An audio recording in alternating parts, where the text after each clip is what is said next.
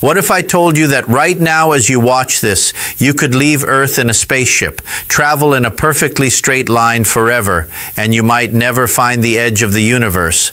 Or maybe you would. Maybe you would slam into some kind of cosmic wall where space and time simply stop existing. Or here is the strangest possibility of all. Maybe you would travel for billions of years only to somehow end up right back where you started looking at Earth again. This is not science fiction. This is perhaps the most mind-bending unsolved problem in all of astrophysics. And by the end of this video, you are going to understand it better than 99% of people on this planet. If this video blew your mind even a little bit, do me a favor and smash that like button right now. It sounds simple, but it genuinely helps this video reach more curious minds like yours, who are fascinated by the mysteries of the universe. But before we can even attempt to answer what is at the edge of the universe, we need to start with a question so simple that you have probably never even thought to ask it. Why is the sky dark at night?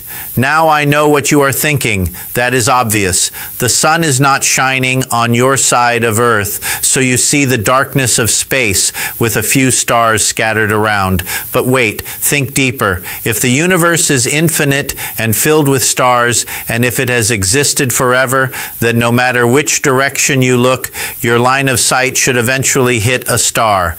Every single point in the night sky should be blazing with light.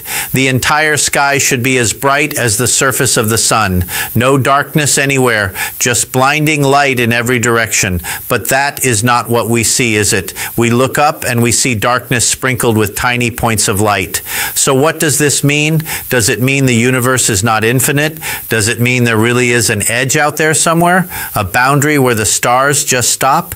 This puzzle is called Olbers Paradox, named after a German astronomer, and solving it is going to take us on a journey through the strangest ideas in modern physics. And I promise you, the answer is far more shocking than you expect. Let us go back to the beginning, not the beginning of this video, but the beginning of everything. 13.88 billion years ago, our universe exploded into existence with what we call the hot Big Bang. At that moment, everything was unimaginably hot, unbelievably dense, and expanding at a ferocious rate. And here is the key. That expansion never stopped. It is still happening right now. Space itself is stretching, growing larger, every single second. Now, when astronomers point their telescopes at distant galaxies, they notice something bizarre. The further away a galaxy is, the faster it appears to be moving away from us.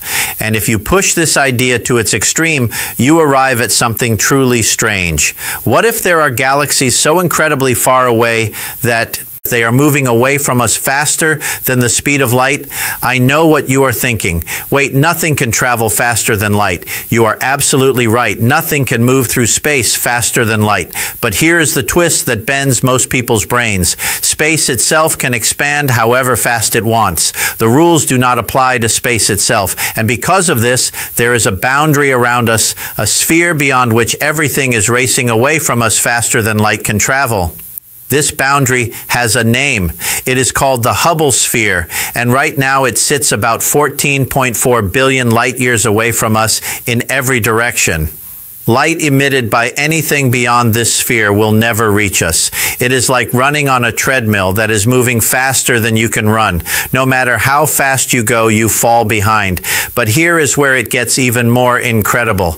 And I need you to pay close attention because this is the part most people get wrong. The Hubble sphere is not static. It is growing every single day. It expands a little bit more. And because of this growth, light that was emitted billions of years ago by galaxies that were outside the Hubble sphere can actually reach us today.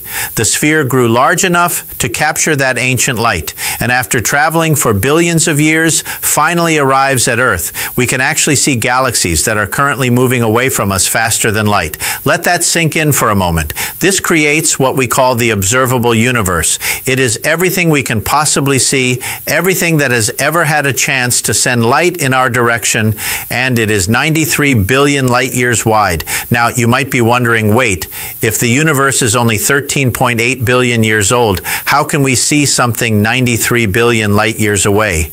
The answer is expansion. Space has been stretching this entire time, carrying that light along with it. So now we can finally solve paradox. Why is the night sky dark?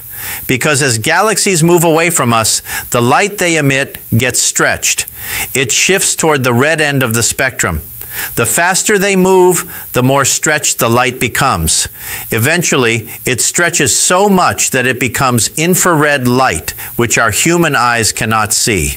The universe is glowing with light from distant galaxies, but it is invisible to us. So, the darkness of night is actually hiding a symphony of ancient light that we cannot perceive.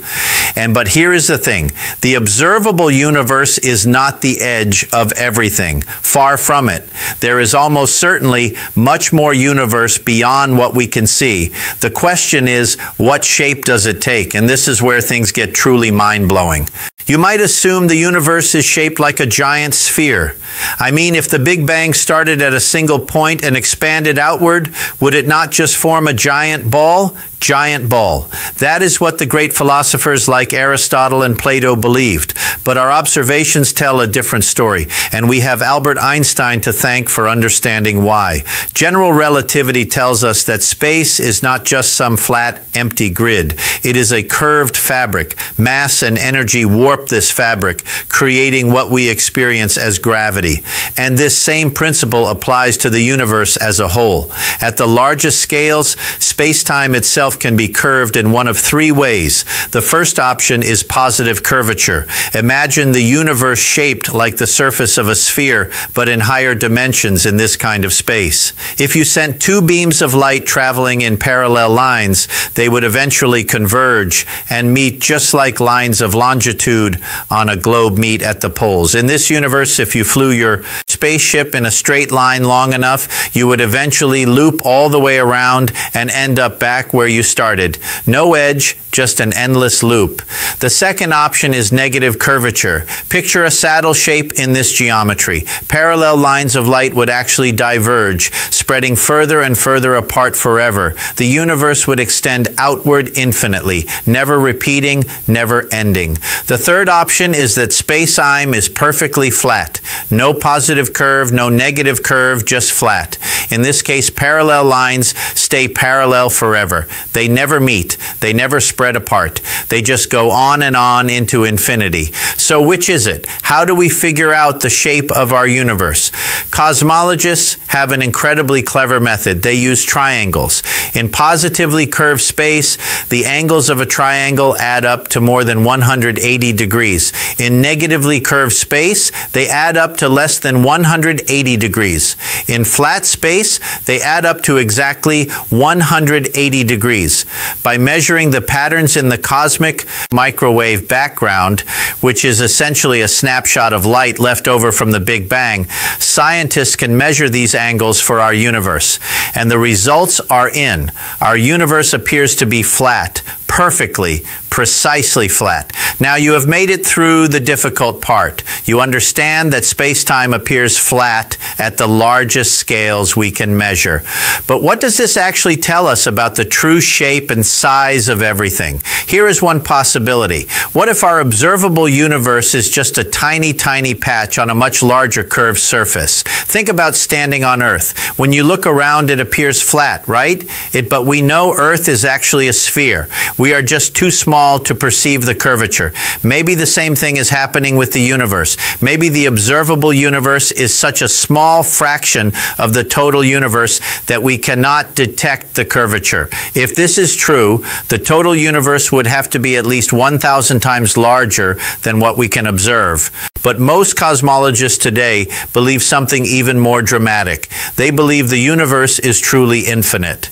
Not just very large, literally infinite, stretching forever in all directions, with no end, no edge, no boundary, just space and galaxies and stars going on forever. And this is where things get genuinely terrifying. If the universe is truly infinite, then mathematically everything must repeat. Think about it. Everything you see around you, including yourself, is made of a finite number of particles arranged in a finite number of ways. If you have infinite space filled with the same ingredients, following the same laws of physics, statistics demands that eventually, somewhere out there, the same arrangement will occur again. And there could be another Earth out there, another version of you. In fact, there could be infinite versions of you, some ident with slight variation. Maybe there is a version of you watching this exact video right now, but in that universe, you decide not to subscribe. While in this universe, of course, you are going to subscribe, right? I know this sounds like pure science fiction. It probably does not sit right with you intuitively. But this is what the mathematics of an infinite universe actually predicts. The exact copy of you would exist in a galaxy roughly 10 to the power of 10 to the power of 29 meters away. That is a 10 followed by 100 billion trillion zeros. It is a number so large it might as well be infinity. But in a truly infinite universe, you could theoretically reach it, except you cannot. And this brings us to perhaps the most haunting realization of all. Remember the Hubble sphere? That boundary where everything beyond it is racing away faster than light. Even if you built a spaceship that traveled at 99.99% the speed of light, you could never catch up to anything beyond that boundary. They are moving away too fast. The cosmic speed limit has imprisoned us. Right now, 94% of all the galaxies we can see in our observable universe are already beyond the Hubble sphere. We can see their ancient light, but we can never visit them. We can never communicate with them. We can never meet any aliens that might live there. They are forever out of reach, and it gets worse. Every single second, more and more stars cross over this cosmic horizon, becoming permanently unreachable. 60,000 stars per second. Since you started watching this video, more than 50 million stars have slipped beyond the point of no return. 50 million stars that humanity can never reach. No matter what technology we develop, no matter how many billions of years we survive, 100 billion years from now, every single galaxy except our own local group will be too far away to ever reach. And 2 trillion years from now, they will be so distant that we will not even be able to see them anymore. The beautiful cosmic web of galaxies, the nebulae, the distant clusters, all of it will fade from view beyond an event horizon as if being swallowed by a cosmic black hole. No matter how powerful a telescope future humans build, they will point it in every direction and find only silence and darkness. Imagine humans evolving on a planet 2 trillion years from now. They would look up at the sky and see only their home galaxy surrounded by infinite emptiness. They would have no way of knowing that billions of galaxies once filled the cosmos. They would never discover the Big Bang. They would never understand cosmic evolution. They would probably believe the universe is static and eternal, just their lonely galaxy floating in an endless void. And they would have no way to learn otherwise.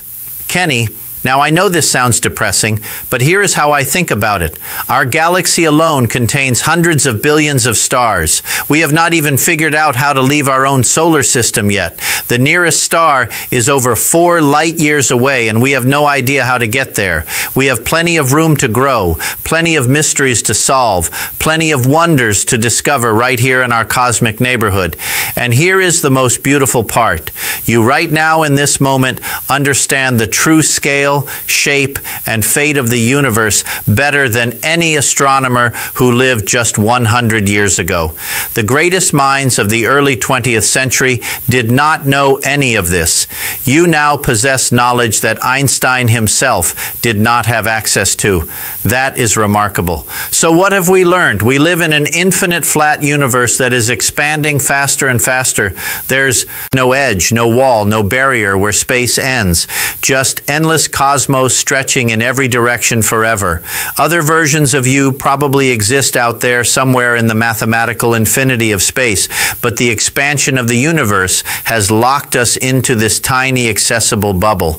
Most of the observable universe is already beyond our reach, and every second more of it slips away forever. But do not get too comfortable with this picture. Humanity will continue exploring, continue discovering, continue pushing the boundaries boundaries of what we know. 50 years from now, cosmologists might look back at everything I just told you and shake their heads at how little we truly understood. That is the beauty of science. Every answer opens new questions. Every discovery reveals deeper mysteries. Pray now. The universe is under no obligation to make sense to us, and yet somehow, against all odds, we have managed to figure out quite a lot about this strange cosmic home of ours. We are specks of dust on a tiny planet orbiting an ordinary star in one galaxy among trillions. And we have decoded the shape of infinity itself. If that does not fill you with wonder, I do not know what will. Click on the next video and come along as we dive into even more astonishing mysteries from the farthest reaches of